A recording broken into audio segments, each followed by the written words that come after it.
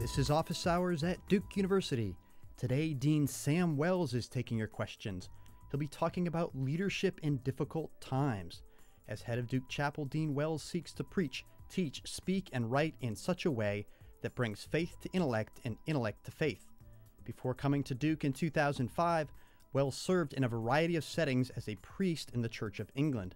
At Duke, he is Dean of the Chapel and also a research professor of Christian ethics at the Divinity School. He is author most recently of Speaking the Truth, Preaching in a Pluralistic Culture. This semester, he is teaching the course Ethics in an Unjust World, Making Decisions to Live Lives of Consequence. Everyone watching is invited to ask Dean Wells a question. To do that, post a comment on the Duke University Facebook page, tweet with the tag Duke Live, or email live@duke.edu. Dean Wells, we're here at your office hours to talk about leadership in difficult times. It's not too hard to find evidence of difficult times. There's high unemployment, 2 wars, disputes within the church, but what about leadership? Are there strong public examples for you of leadership? Well, leadership in difficult times, I think, is really about addressing the 3 feelings that are so difficult. And the first is denial, and the second is paralysis, and the third is fear. And so what a leader needs to do in a difficult patch is address those 3 profound feelings. And you address denial by saying, look, this is happening. This is serious. This is real. I realize how much this matters. And of course, if there's been some culpability in bringing it about, I take full responsibility for what's happened. So there has to be a level of transparency to start with, and reality. And then to address the paralysis, you need to say, well, these are the things that we can do. Things are bad, but there are some things that we can do. And of course, that takes a consultation process, because as a leader, you don't always know what those things are. But somebody around you will know, and they'll give you some examples. And you need to say, and this is some of the things that we can do. But then true leadership takes you to a third stage, where you say, and actually this is a moment when we fall back on our core values, when we fall back on the true identity of our institution or our cause or whatever it might be. And this is a moment of renewal, where we discover something we didn't already know. We discover something we weren't actually doing that perhaps is truer to who we are than we would have discovered had there not been a crisis.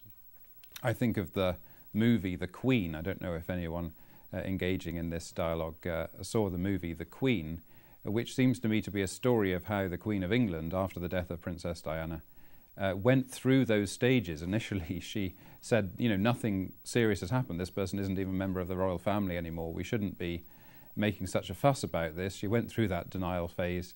And then there was nothing I can usefully do to make things better, until finally she was persuaded she had to stand in front of the people, at least on TV, and just be present to them. There was something that she could do. And then the film shows the story of how the royal family realized this was actually, rather than a threat to the royal family, this was a time for renewal of their place in the affections of the British people and people more broadly. And I guess if we think of a contemporary example, I have to say at the time I was a little bit baffled by President Obama's inauguration address, because back in January, because it was so downbeat. You know, I expected, you know, all the 2 million or so people who'd gathered in Washington, D.C. were expecting, I imagine, some amazing story of how a person from his background had come to be President of the United States, and what the significance of that was in the story of the United States. That, if you like, they were expecting him to jump straight to the third stage that I've referred to. But he spent a lot of serious time saying, we're in a real mess as a country, our economy is in a real mess, and I'm taking that very, very seriously. I realize the feelings involved, I realize the personal consequences for many of the people of the United States, most of the people of the United States, that this is causing. So he stayed with addressing the denial, he stayed with the seriousness of the situation. And then he moved on to saying, here are some practical things that we can actually do, and my administration will do, as politicians always say. And then he spent a little bit of time on that third area. And actually, well, in some ways I was a little bit disappointed, because I was watching, because I hoped he would dwell on the third area. I actually admired him enormously for staying with the first 2 stages of that.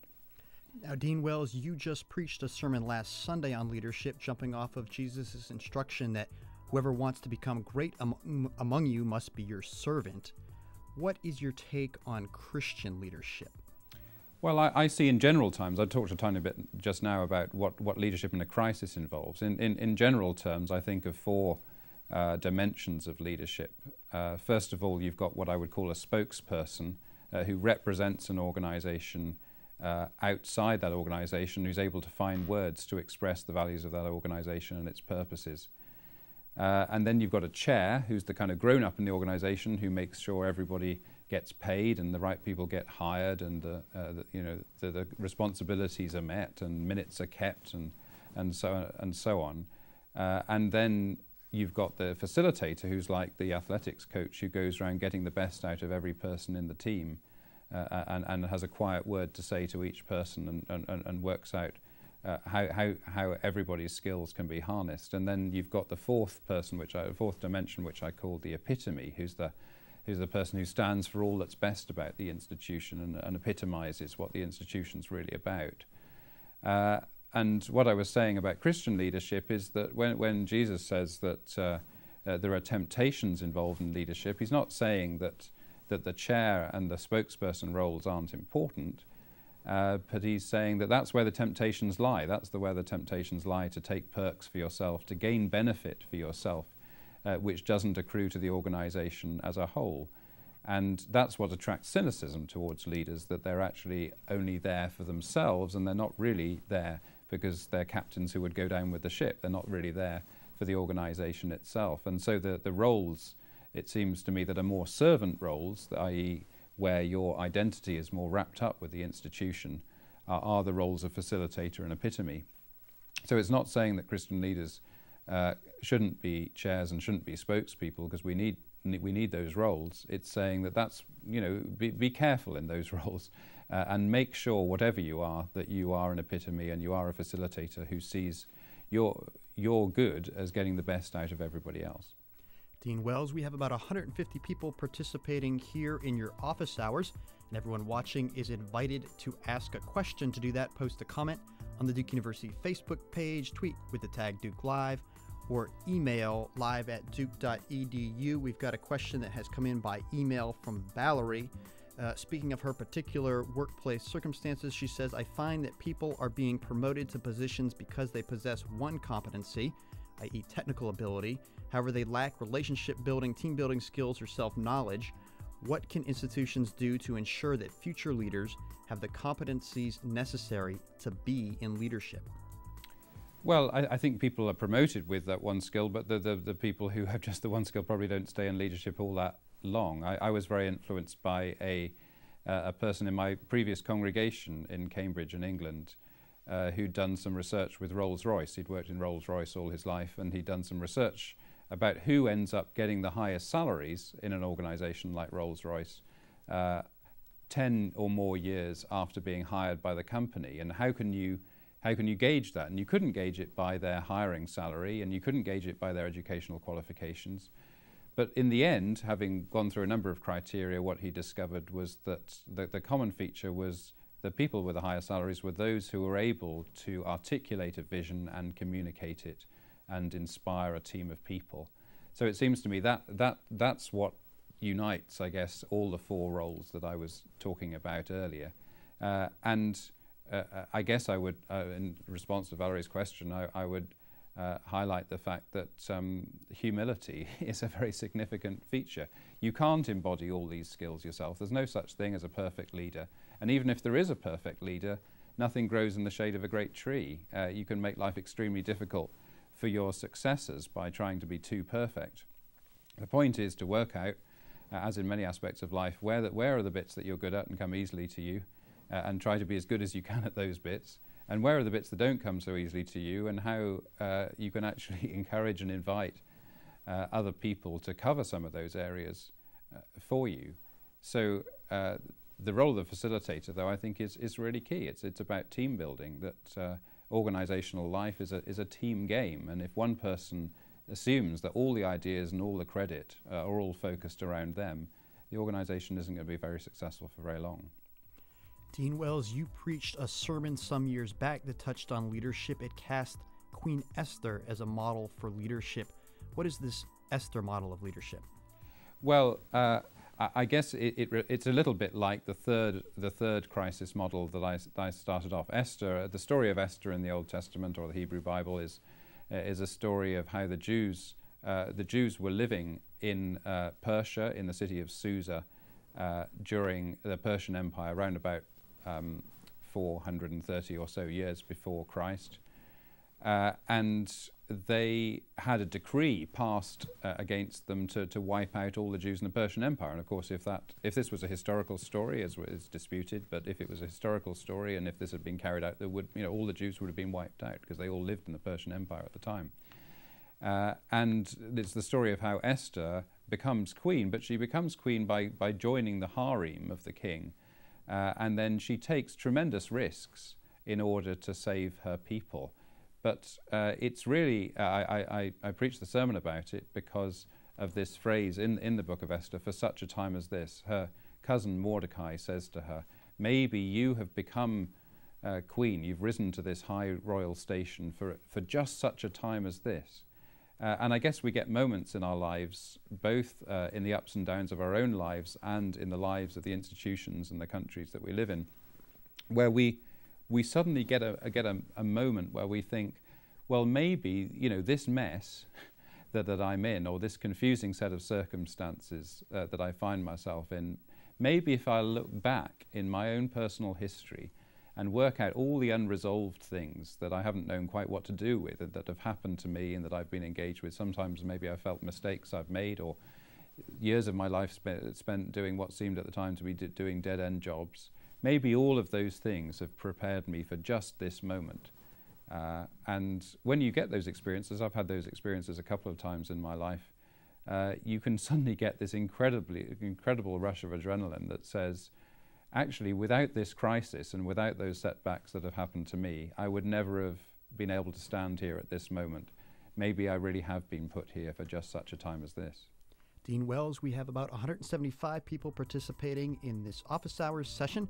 Everyone is invited to jump into the conversation by Facebook, by Twitter, or by email. We've got an email question here from Fred, who asks, why have churches been so silent about the two immoral and disastrous wars in Iraq and Afghanistan?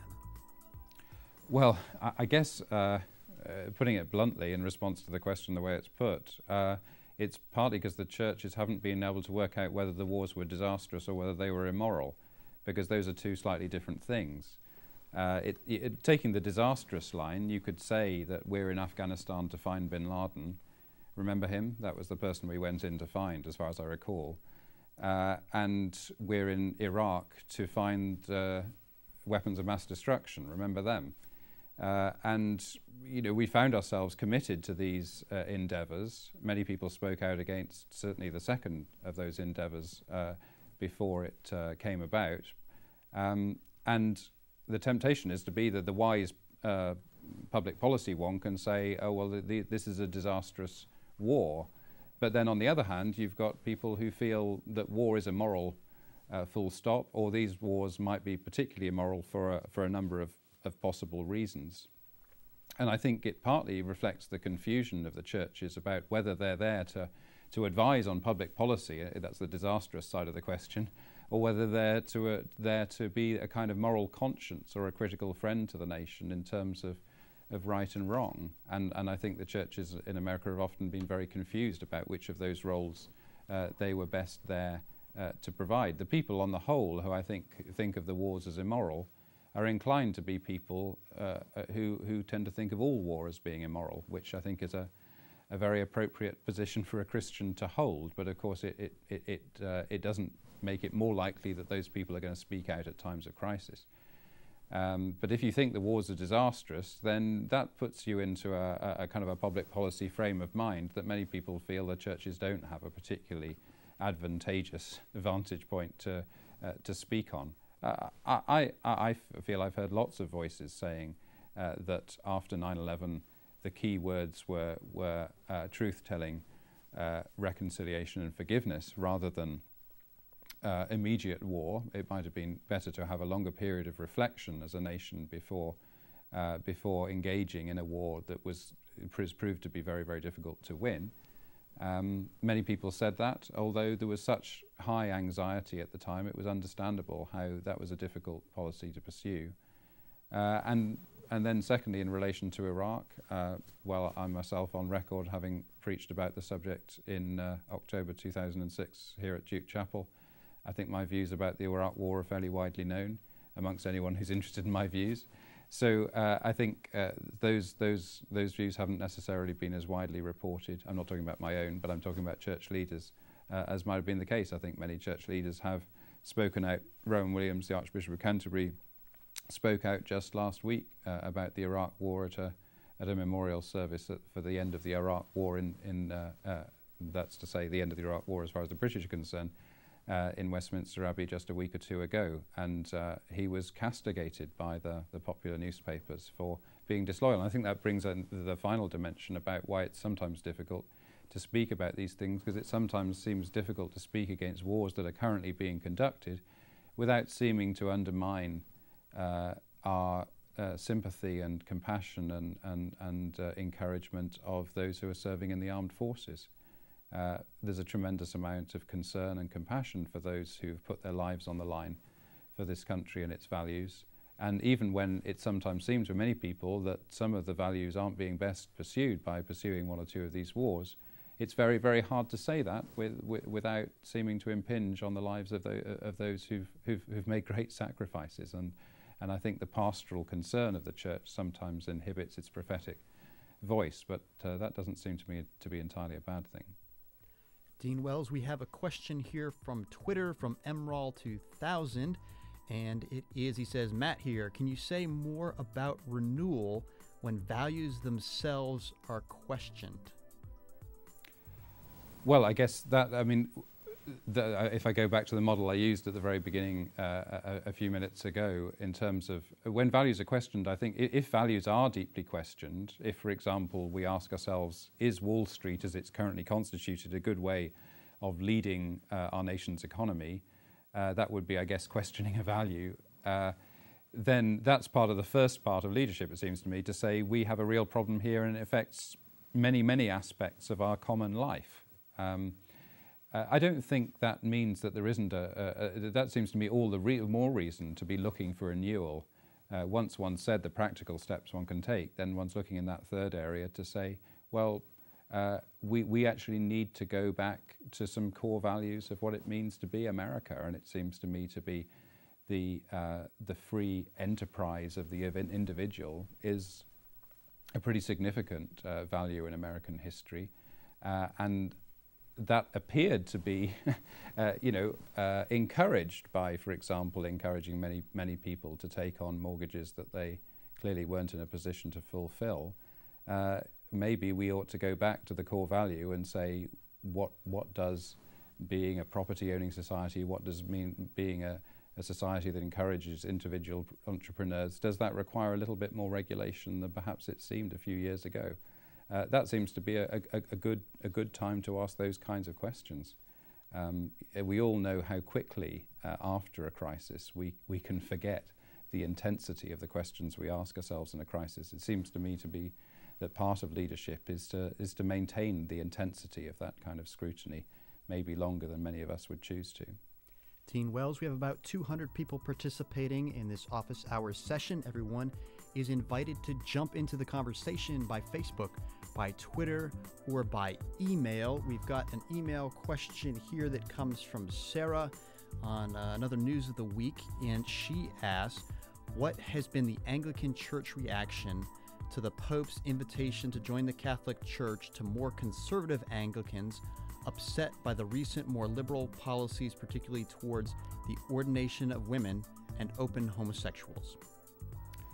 Well, this may not be something that all the viewers are particularly close to. Obviously, it pertains to me a good deal because I'm an Anglican, I'm an Episcopalian, and so this is very much part of my world. What's happened is that the Pope has basically said that for those Anglicans who have perhaps for a long time wanted to be within the Catholic Church, the Roman Catholic Church, but have wanted to maintain their own traditions, their own style of liturgy, having particularly married clergy is obviously a hot button area.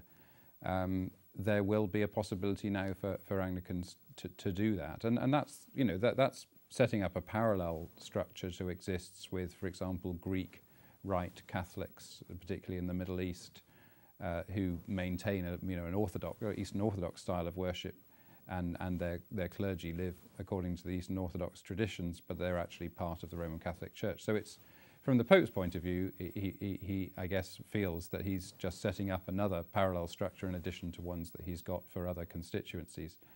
I guess, what has been the Anglican reaction? It's been diverse, as reaction almost always is.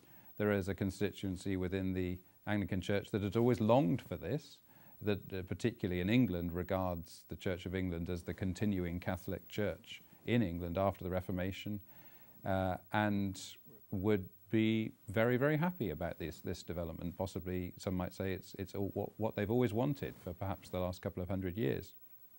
I think on the other extreme there would be real cynicism that says, well, we've got a problem here with Catholic, the Catholic policy on celibate clergy, and that's making it very difficult to recruit and keep clergy in the church. That the Anglican Church, ironically, is going through a lot of heart searching because it's trying to be more honest than perhaps it has been in the past about the reality of homosexuality within the church, and that in a sense it's being punished for that by a church that perhaps isn't, one might say, facing up to the issue of homosexuality amongst the church and amongst the clergy quite as directly as perhaps the Anglican Church is trying to do right now. I think I would take the view that if we look at what the Catholic Church claims to be, it claims to be the church for, not just for all Christians, but for all people across the whole world. And even though the denominations are nice to each other about our different understandings of our mission, I don't blame the Catholic Church for believing that, because I think that's the heart of what it means to be a Roman Catholic. I mean, the word Catholic means, you know, for everybody. And so from time to time, if you like, the mask slips and the politeness of the conversation is halted for a few moments, and the rest of the worldwide Christianity discovers that the Roman Catholic Church really does intend to be everybody's church and isn't quite so polite to the other denominations for a while.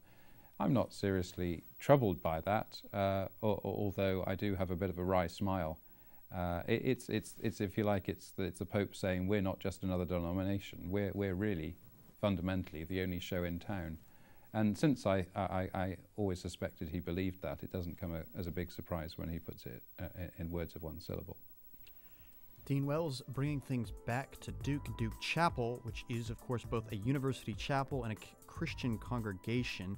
So it stands at an intersection of faith and knowledge. And in fact, you preached yet another sermon. You do a lot of preaching on the Duke motto, Erudito et Religio. How do you navigate this intersection of knowledge and piety? Well, there's a curious irony in Duke University's motto, because as many people know, the motto is Eruditio et Religio. Fewer people know that comes as a kind of Latinization of a quotation from a hymn of Charles Wesley's, where he talks about uniting the two so long disjoined, knowledge and vital piety. What Charles Wesley is actually referring to in terms of knowledge and vital piety is what we might call faith and works, or in another, a more popular frame of reference, we might call practicing what you preach. It's actually getting what you think and say in harmony with what you actually do. Avoiding hypocrisy, I suppose, to use another way of putting it. Now, that actually is something it's hard to imagine anyone at the university being against. But when you translate that into Latin and you get a word eruditio, which seems to mean knowledge, and you get a word religio, which seems to mean religion, then you can sometimes get an apparent tension between something that seems to be objective and something that is often portrayed as being very subjective and personal, and these seem to be in a certain amount of tension. And while that tension is an understandable one, I don't think it's an insuperable one.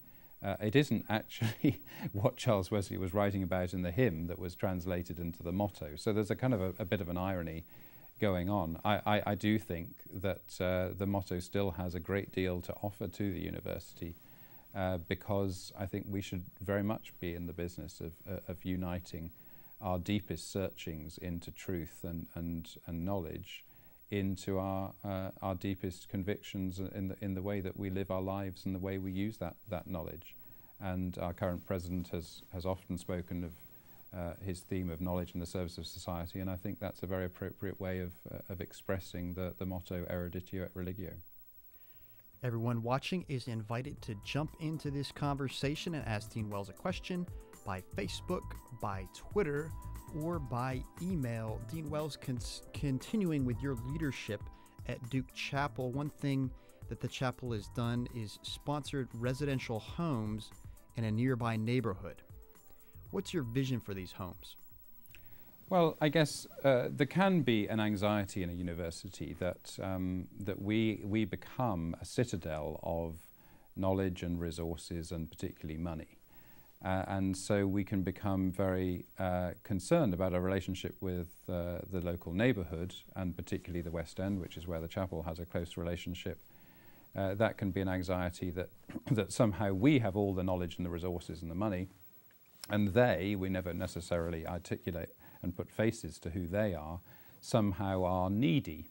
Well, I felt that there was a problem with the way this kind of relationship is generally configured, and that actually we needed to send out very clear messages from the chapel that we don't see it that way. We see the people of the West End as having immense gifts, immense experience and immense wisdom, that we at the chapel couldn't really fully be the church unless we were engaged with and listening to and learning from people, the kinds of people with whom Jesus spent most of his time. And so the establishment of houses in that part of Durham was really about saying we can't really be the church if we're not first of all spending our time with the people whom Jesus spent most of his time with. But secondly, we can't really be the church if we get into this assumption that when there's something wrong, we automatically chair the meeting, we automatically provide the resources, and we automatically think of ourselves as people who've got all the answers. If there's something wrong in some of the poorer parts of Durham, it's really for people in the poorer parts of Durham to articulate what that is and what help they need, and for those of us who are fortunate in terms of our level of income and our educational experience, for example, to be humble and say, you know, we're going to wait to be asked in which way we can help. And it may be that just being present and enjoying the community for what's wonderful about the community is actually the most appropriate thing we can do.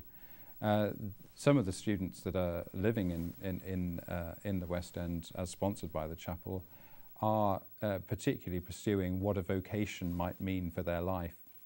In other words, how to integrate their studies, their faith, and their future.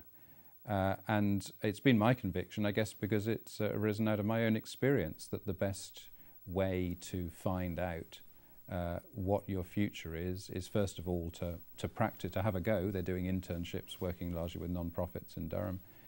So they have a go and they try and find out, and to live in community with one another, so people you come to know and come to know you, trust you, and can tell you the truth about yourself. But also to live in poorer communities where you discover how much initiative it takes to live on a low income, and you realise that there are some skills that maybe a Duke degree doesn't give you that are well worth learning. Dean Wells, we have just over 200 people participating in this office hours session. Everyone is invited to jump in and ask a question by posting a comment on the Duke University Facebook page, tweeting with the tag Duke Live, or sending an email to live@duke.edu. Dean Wells, if we continue down the chapel's portfolio, Duke's Religious Life program is housed in the chapel, and it has a mandate for facilitating relations among faiths on campus. Have you found a way to have interfaith discussions that are neither boring nor violent? Mm-hmm. Well, I guess one of the initiatives that I've established has been the Faith Council, which has been running for about 2.5 years now. What I inherited, which is very common to many university campuses, we have 25 or so lively religious life campus ministries. But of course, if one looks at them as a whole, what one sees is there's maybe 18 different kinds of ways of being a Protestant, and there's maybe a Muslim and a Jew and a Buddhist and a Hindu and so on, and there's kind of only one way to be all the other things. And that seemed to me not to reflect Duke's aspirations as not just a national but a global university. I felt if we were going to be living in a global world, we needed to have a global approach to religious diversity. And so the Faith Council sits together 2 Muslims, 1 Jew, 1 Hindu, 1 Buddhist, a mainline Protestant and evangelical Protestant, and a general spread across the traditions. And I felt one of the most important things we needed to do as religious groups on campus was, as you've said, address the fact that the popular perception is that religions, when they're put together, are either irrelevant because they only talk about personal things or about the afterlife or something like this, or they're dangerous because they become explosive and violent. And I felt it was important for us to show 2 things, really. One, that the best way to deepen our understanding of our own traditions and also discover things we didn't already know in other traditions was actually to sit down and study texts together. We actually, if you like, we read, if anyone's been in a Bible study or something like that, where you read a passage of the scripture and you seek to learn from it, well, we try to read each other's texts with the same degree of seriousness with which we read our own. And we challenge each other very seriously. We had a meeting just earlier this week in which some sort of fairly blunt words were said about the nature of our use of wealth and resources and how that differs in its perceptions across different traditions. So we have to show that we're learning, and we have to show that actually we're enjoying it. That's the second thing, that actually rather than, if you like, either ignoring or resenting the presence of people of other traditions on the campus, we need to make a public statement, a genuine one, not just for PR purposes, but we actually have to mean it, that actually we're thrilled to have each other here, and we feel that, I feel, for example, that I'm a better Christian for the presence of my Muslim or Jewish brothers and sisters. Dean Wells, what about people with secular convictions? Are they a part of these conversations, or is that not appropriate? I don't think it would necessarily be inappropriate, but I mean, it's described as a faith council, and so the assumption is that the first people we would look to be part of that conversation were people of historic faith traditions. I guess what we're seeking to do is to establish not just a way of different faiths talking to each other, but over time to model ways in which people of profound disagreements of almost any kind can actually talk to one another civilly and learn from each other, despite their profound differences. And it's still a fairly new organisation. You know, we've been running 2.5 years. We meet together, about once a month. So we've met together about 25 times now. I think once we become a little bit more established, we might have a little bit more confidence about saying, well, here's a model that will work outside our diverse faith traditions. But actually, diverse faith traditions are pretty diverse. And I think that's quite a bit to be doing as we are now. If there are significant voices coming from the secular world, the entirely secular world, that want to be part of that conversation, well, then I think that possibly is the next stage on from where we are now. Everyone watching is invited to jump into this conversation by Facebook, by Twitter, or by email. We've got an email here that says, Dean Wells, recently immigration reform seemed to be a church priority, but with the apparent economic scarcity, it seems churches are changing focus toward healthcare reform. Is this a responsible change of focus, or is this a dodging the question? Peace in Christ, the Reverend Matt. I'm not aware that the churches have ceased to regard immigration issues as being central, but I think there's clearly a huge public debate going on about healthcare reform, which affects enormous aspects of public policy, but also American identity as a nation and the church's witness as a prophetic voice. And it would seem to be very appropriate to spend a lot of energy on that issue, particularly as many people involved in the debate are very anxious that the so-called progressive plans for reform have been misrepresented in some areas, and the talk of death panels and things like this has emerged from blog sites or something, and suddenly taken a disproportionate role in the debate when it's not really relevant. So I think it's very important that churches have lively debates, and I've certainly tried to encourage this at the chapel. In a number of different forums we've talked about healthcare issues, and of course when one gets into healthcare issues, one quite quickly gets first of all into the whole issue of health and whether it's fundamentally about caring or fundamentally about curing, and the extent to which healing is central to the gospel message. But one also gets into questions of taxation and to what extent the state should have a huge influence on people's lives, and people care enormously about these issues. So it seems to me extremely appropriate that the churches have waded into the healthcare debate. I don't feel that necessarily means the immigration questions are being neglected, but I think it's important for the churches to have an awareness of what our legislators are talking about. Not because that's where the gospel lies, but because it's important in ministry to show people that you and obviously God care about what they care about. That seems to me central to ministry. Dean Wells, if we turn to your personal passion for your role, you are, of course, a priest in the Church of England who is wound up at a major American university, and people often talk about a call to the priesthood. Did you have such a call, and does it include your time here at Duke? Yeah, I mean, I like the way you put wound up at an American university. I mean, I often repeat the line because it applies to my life. If you want to make God laugh, you tell him your plans. I would never have guessed. In fact, a week before I was invited to come and look at this job, I said to a friend I'd never moved to the United States. So here I am. So it's foolish to say such things. Yes, my call to the priesthood. Well, I guess in some ways it was quite a pragmatic call, in the sense that around about the age of 19 or 20, I was working in a factory as a part-time job, and it was one of these things where you wake up at 6 in the morning, you go straight to work, and then you pause for breakfast at 8 o'clock in the morning. And I remember pausing for breakfast at 8 o'clock in the morning, and I was very, very frustrated and a little bit miserable. And I think I thought to myself, well, do I want to live my life at evenings and weekends with the money I've made, or do I want my work to be my life? And that was a significant moment for me. I remember it quite vividly, exactly where I was when I was having those thoughts. And of course, it was a no-brainer once I asked myself that question. I wanted my work and my life to be all blended into one. Of course, at the age of 19, you don't think about what that means when you have children or something like that, because at 19 you don't think a lot about those things very often. But so in some ways that was quite a pragmatic realization.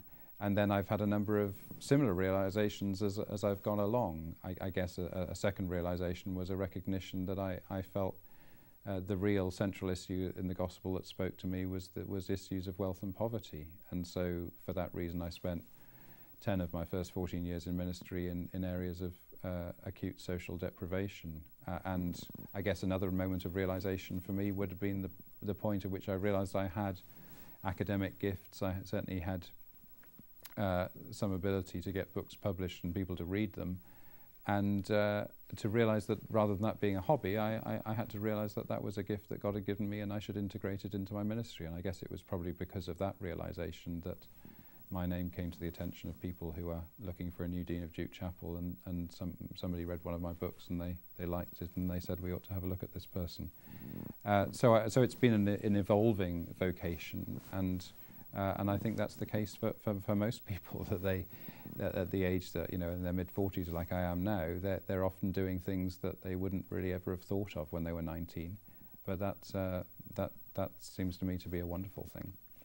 Everyone watching is invited to jump into the conversation by Facebook, by Twitter, or by email. We've got an anonymous email question here, Dean Wells, that speaks to the role of example in leadership. And the email applauds the West End initiative, but then says, what about your own personal living situation in a prominent neighborhood near campus? So that's It's a personal leadership question. In terms of example, well, I talked about the epitome. I mean, they may be, of course, the email's a little bit coded. I guess if people aren't aware, no reason why people should. I live in a large house just off East Campus, which was renovated over the last couple of years. Well, I guess the story of that house is partly about my own story of coming to terms with what one does with money. I guess when I was 19, I felt there was only one thing you should do with money. I didn't actually have any money at that stage in my life, so it was easier to have this view, and that was just give it away. As I came to reflect on issues of poverty through living in socially disadvantaged areas for long periods of time, I came to see a range of different possibilities in terms of what was good to do with money.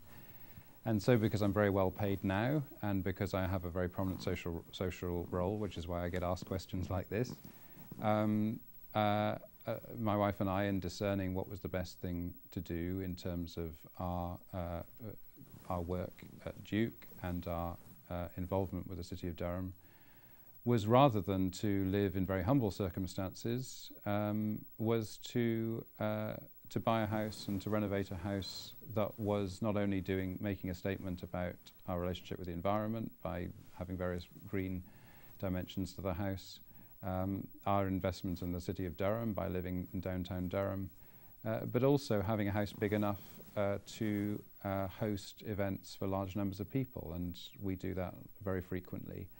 And so I guess if one isn't in a position to enjoy holy poverty, if you like, then what are the other alternatives? And we decided that one of the best alternatives would be to own nothing which one couldn't share. And so what we try to do is to be generous with what we have, rather than necessarily give it all away. And I guess we probably have,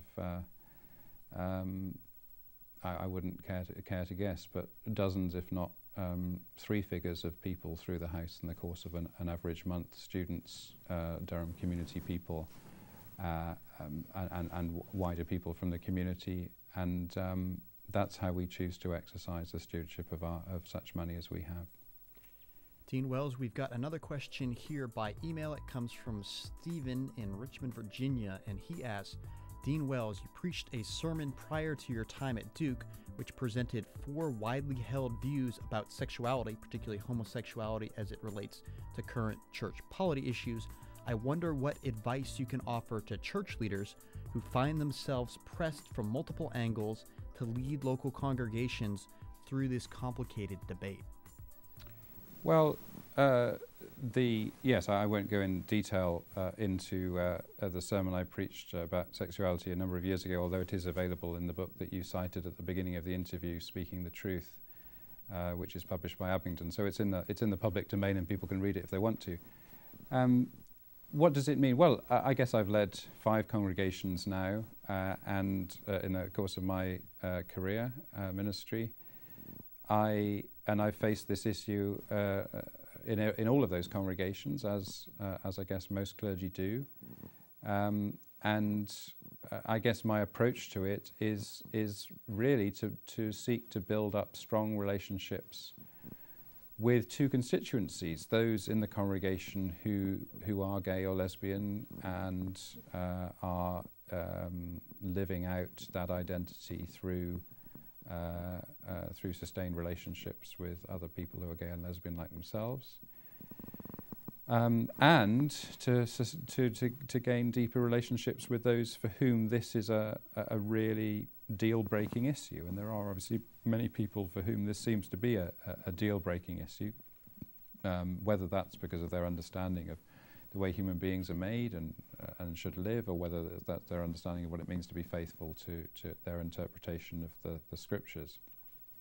And basically what I've done is I've gone to the houses and sat down for a couple of hours with each of the people that I feel have been either personally involved because of their gay identity, or involved through their strength of their convictions, people who've made public or made it very well known publicly that they will leave the church if this couple will continue to come, or whatever it might be, and said to the gay and to the lesbian people, well, how how do you understand this issue being best handled? Is this something you want to be very public about, or really do you feel your involvement with this church is about being involved in the life of the regular life of the church, going on mission trips and maybe reading a lesson in the service and doing all the kind of things that regular people do in churches, or do you want to make yourself an issue? And I've always had the same answer to that question, which is I'm not here for me. I'm here to worship God, and I'm here to build up the body of Christ. And so I've said, well, that's great. I mean, that's how I see it too. I see God sees you as a disciple first of all, as a baptized disciple first of all, and issues of sexuality are obviously part of that, but they're not absolutely central to that.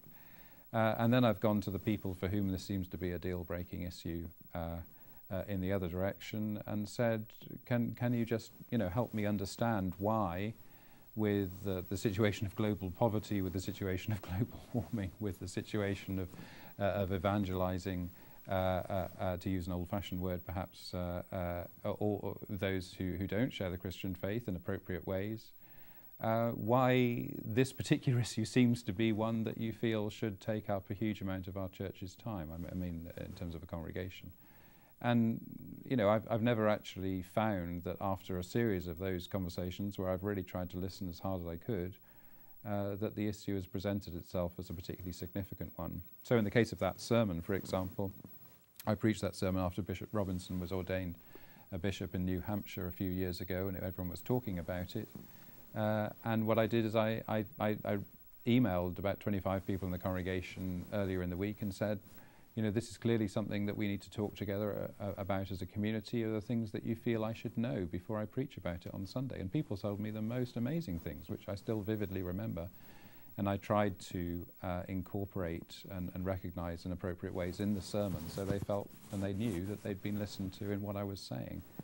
And those seem, for your friend who sent in the email, those would be the kind of ways in which I would address the issue. Dean Wells, we're here at your office hours. Is there any other ground that we should cover, or a final exhortation about leadership that you want to speak to here as we get ready to wrap up? Well, I guess, I possibly could have given a longer answer about the question about priesthood. I mean, it seems to me there is priests are often asked to be leaders. I'm one of those people, I suppose. But priests aren't, in a sense, inherently leaders. And I think there's something important to say about what a priest is. My understanding that what a priest fundamentally is a person that speaks to God on behalf of the people and speaks to the people on behalf of God. And I think there's something about the way Christians think about authority, which is of course related to but slightly different to leadership, which I think relates to that core understanding of what a priest is actually doing. And for Christians, something fundamentally happened in Christ that has changed the whole future of humanity and of existence. And so when Christians talk about leadership in difficult times, there's always a retrospective dimension to that. There's always a sense that there was a definitive difficult time, and that was the cross and resurrection of Jesus, and it was resolved in resurrection. But there was no doubt there was a cross, but it was resolved in resurrection. And so, in a sense, our difficult times will never approach how difficult a time that was. And so we always live as a people of resurrection, as Christians, who are aware that how difficult the time is, our conversation with God and God's conversation with us is always subsequent to the definitive difficult time, which is fundamentally over. Dean Wells, thank you for holding these office hours. The conversation can continue. Post a comment on the Duke University Facebook page, tweet with the tag Duke Live, or email live@duke.edu. Next week on Duke's Ustream channel, look for a discussion Tuesday from Duke Law on setting the record straight, legal and strategic thoughts on the war on terrorism. To learn more about Duke, visit duke.edu.